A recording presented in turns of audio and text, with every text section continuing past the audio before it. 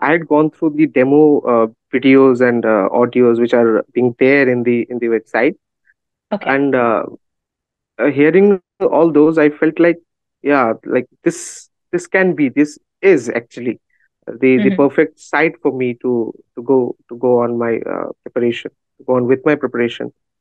And I don't know, ma'am. Actually, I felt the connect. Maybe like Mm-hmm. I can do it uh with your guidance. To be honest, and yeah, I chose it. If one needs to understand the life, it is it is very much needed to go through literature, not specifically English literature, but literature in Any general. literature. Right, Yes, right. right. It's a reflection of So society, reflection of yes, ma'am. life. Yeah, Yes, ma'am. so true. So embrace it, love it, and don't get afraid of the syllabus. And if you are finding it difficult, go through the website of Arpita Karwa. She has provided you the the exact strategy to crack the exam.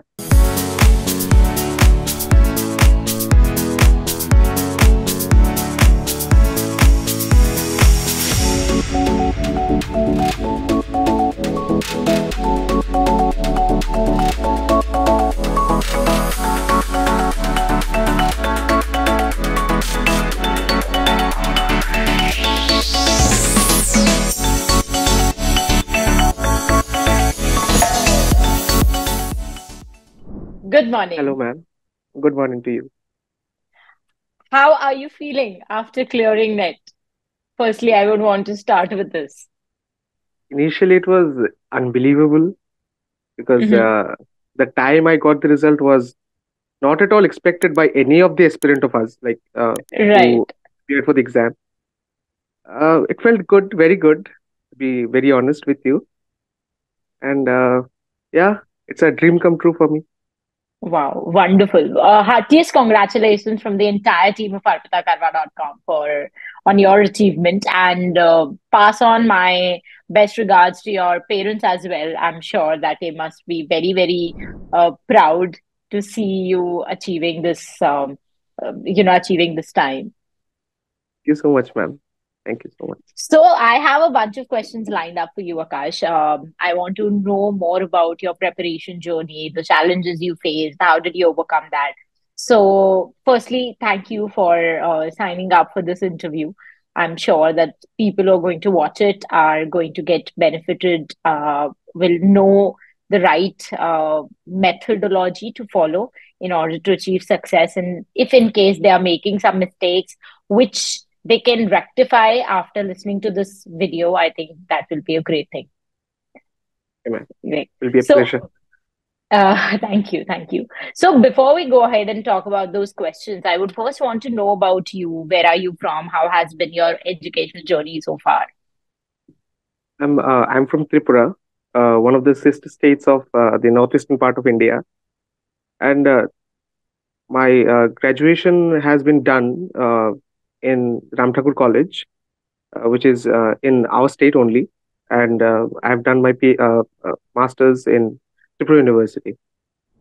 Okay, So great. And when did you complete your master's? this year itself, like 2023, 23. And when did you plan and started your preparation for UGC NET? when I was in the second semester, I had decided that actually students of master's degree, they plan for their career from then only. Like they prepare for whatever exam they're going to face after the master's exam. So uh, I was a bit confused what to do initially, Mm-hmm. and then one of my seniors suggested me that I should appear for the UGC NET exam, which may help me to get admitted in a PhD program. So I kept on searching and going through the sources where from I can get my study materials and all, which are very much required for the exam. And Right. then I got to know about you and this Okay. platform, which helped me get through it. Oh, wonderful, wonderful. So, like to begin with, I would first want to ask from you that the moment you decided that you want to appear for UGC NET, you must have gone through the syllabus and then, kind of made a timetable for yourself that this Mm. is how I'm going to sketch out my preparation. So how was that initial journey like? Like when you went through the syllabus and how did you decide that, okay, this is how it is going to be? At the very beginning, I was terrified. I was just, Okay. what should I do? What should I do? After seeing the syllabus, I was like, I was Hmm. overwhelmed by the syllabus. Hmm. So I needed some kind of a guidance, and actually the students of northeastern part of India doesn't then don't have the opportunity to explore themselves by some guide, because Hmm.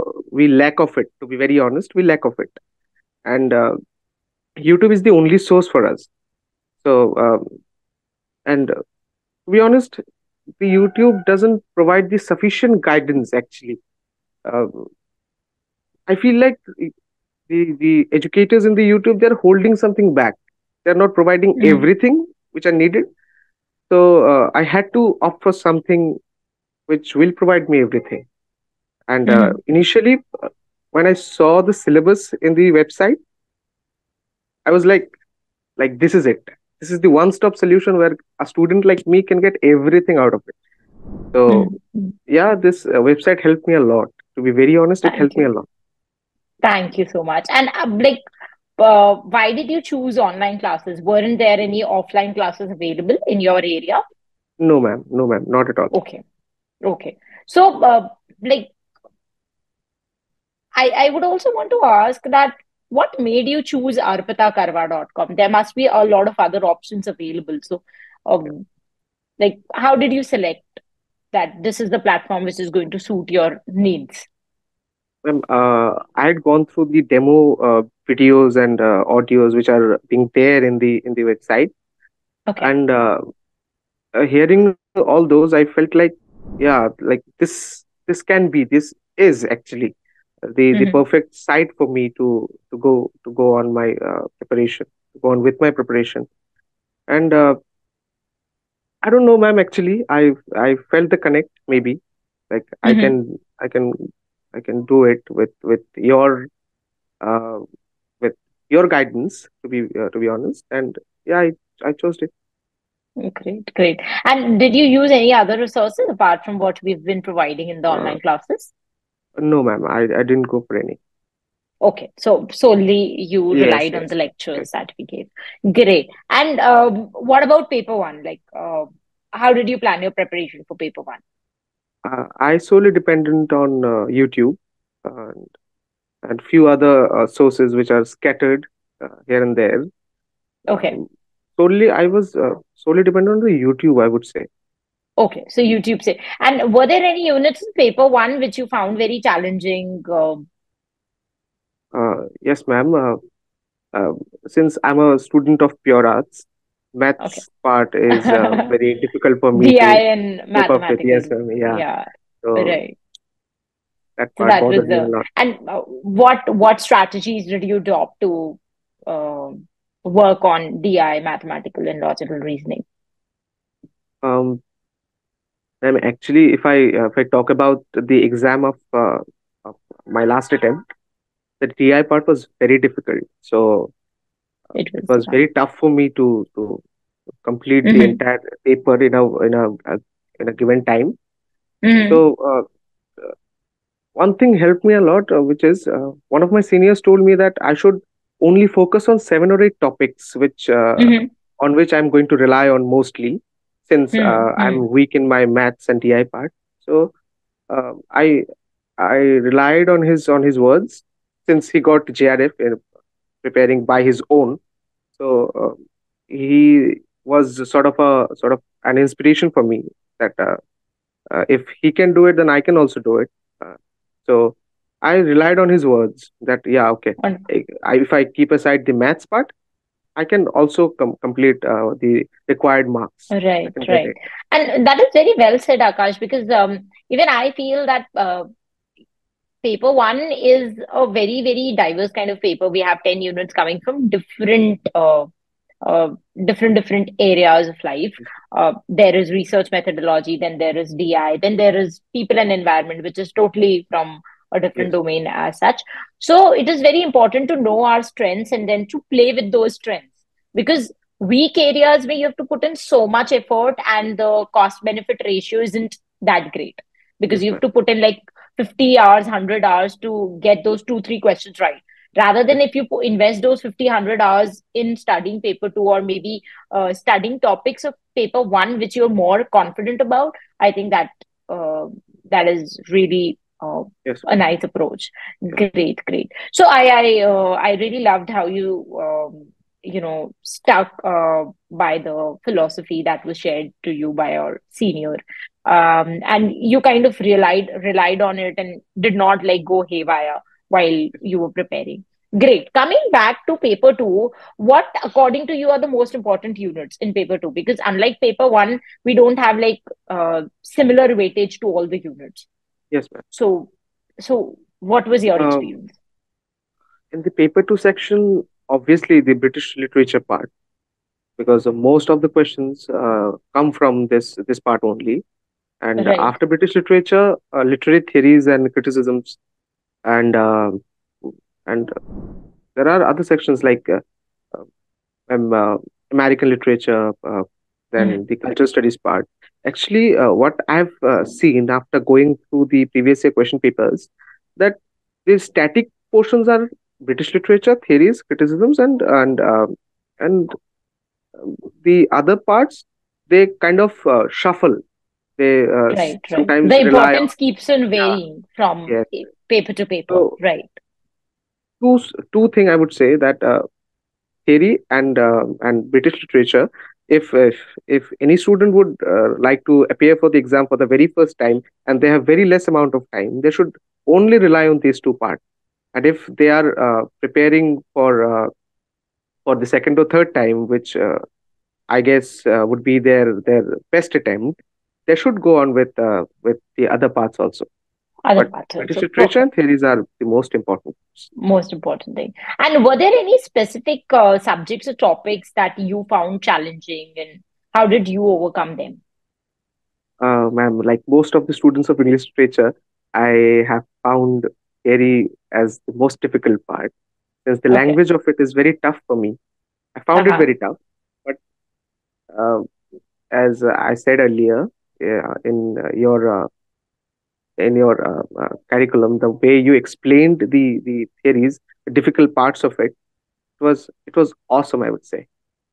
Thank you. Thank you so much. I'm glad that I could make that contribution in your life, because theory is something that a lot of people are afraid of, and I Yes, really ma'am. believe that it isn't challenging. It's just that we don't have a crisp understanding of it. Once we understand it, it's really simple, because it isn't rocket science where you have to do numericals and to get to that answer. It isn't as difficult as those mathematical questions that we used to solve in our 11th and 12th grade, um, derivatives and all of that. So it is just a little difficult in terms of it comes from a very different background. We are Yes. not very exposed to the concepts of Marxism. So something from Marxism, when it comes into literature, then you have to first understand the entire economics in order to understand what the writer or the author is trying to say. So I'm glad that my lectures kind of gave you that clarity. And thank you so much for listening to them as so patiently, that you kind of survived that thing, because a lot of students, they have this mindset that theory is difficult and they don't even try to give it a shot, and let's just see whether we are able to grasp the concept or not. Right? Were you also watching the video lectures that we have recently uploaded? Ma'am, I enrolled in your course in the later half of the 2023. Okay. So the video lectures are recently uploaded. I saw Okay, that. okay. Right, So I right. couldn't go through them. So you were thoroughly preparing from the audio lectures. Yes, ma'am. There were Right. few But videos which I had yeah, gone through, and I would say they're very beneficial for students because the way okay. you have done the mind maps, it's very good. It's very good. Thank you. Thank you so much. Also, I wanted to understand, what role did mock test play in your preparation? Like, uh, did you go through mock tests and passed your papers as well? Ma'am, I had solely gone through the past year papers. Okay. I didn't go through the portions which you uploaded in your website, because Okay. there is a scarcity of internet in my area. So I don't know Oh, if any time the internet goes down and the mock test just fell apart in the middle right, part. right, So right, right. And what approach did you follow in solving these past year papers? Like, did you simply attempt the paper, or did you take time to analyze it as well, to see uh, where what were the areas where you weren't doing good? uh, not specifically, like Mm-hmm. I was preparing as a whole. Preparing the paper was, uh, Mm-hmm. I liked the paper. Paper two was my interest area, so I didn't have to hurdle a lot with this. So yeah, it was good. It was good, right? And how crucial do you think note making is in your UGC net preparation? Like, did you make notes, and how was it? Yes, ma'am. I had made each and every point clear in my notebook, because it is very much needed, since we don't know what is going to be the cutoff of this year, or the exam pattern or Mm-hmm. the exam's difficulty. So 6% is nothing, I would say, because 94 of the students are going to be eliminated from the exam. So Absolutely. I have to prepare myself for the next exam also, the next attempt. Mm-hmm. So I cannot solely rely on the audio. I had to make a note of each and every word you Mm-hmm. uttered. So this helped me a lot, since it was my third attempt and I noted each and everything on my first attempt. It helped me a lot. Noting is very, very Wonderful. much necessary. Absolutely. And what about revision? Like, did you adopt any specific technique to remember such vast amount of information that you've written down in your notes? Ma'am, in terms of in case of revision, I Mm-hmm. I followed one method. That is, if I if I read something last night, I would read it again today morning with some new topic, so that Wonderful. the thing gets reminded in my mind, and Mm-hmm. I don't have to like go through it again and again, because my revision is also going on, and my reading is also going on simultaneously. Mm-hmm. So I don't Wonderful. have to Wonderful. I don't have to just allot another time for revision. Revision, right. And it is very, very crucial also that whatever you learn the last day, if you can revise it within 24 hours, it is Yes, scientifically proven that the data gets stored in your long-term memory, yes. or else you'll forget. So I'm glad that you adopted that strategy as well. Great. And as you said that it was your third attempt, so after experiencing failure in the first two attempts, so how did you gain that motivation and prepared for the exam again? Uh, and on my first attempt, I was not at all prepared, uh, because I was like, let's see how the exam goes. So Mm-hmm. I didn't have the time, to be honest, to prepare for the exam. And on my second Mm, attempt, I only prepared the British literature theory and paper one part, and the rest okay. of it was just touched upon. Not that I was thoroughly aware of it, like um on the way exam should be given. But yeah, I was familiar with the topics. So that was my preparation. And on my second attempt, I missed on only by a margin of 2 percentile. Oh, So it was a bit disheartening, to be honest. And but my teachers helped me a lot to go through that phase. Uh, they okay. encouraged me a lot. So yeah, this was my ultimate attempt, I would say, because I wasn't doing anything. I was only preparing for the exam. So yeah, it was my best attempt. And though I missed the JRF by one question, that is 2 marks. Oh. But yeah, I'm happy, to be honest. I'm happy. Mm-hmm. Hey, and you've put in so much effort, Akash. So, when when the journey is something where you kind of gave your best, so whatever result you get, you're proud of yourself. Yes. And JRF is something that see it. I really tell students that even if you're very thoroughly prepared, how you manage to, uh, you know, how you manage to attempt the questions in those 3 hours plays a very crucial role. Sometimes we are Yes, heavily prepared, but then it is just that moment, that one momentary, uh, you know, I don't know. I'm not getting that word to describe how it feels when you have a question, you kind of know the answer, but suddenly there is some another voice coming from your heart which says that no, it's not B, it's no, C, and you yes, just mark it.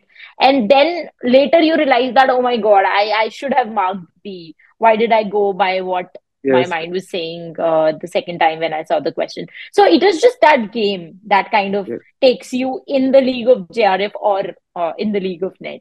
But I'm very happy to see the level of your preparation. So, what advice do you want to give to students who might be struggling with UGC NET preparation? Like, if you want to summarize and advise something to the students, yeah.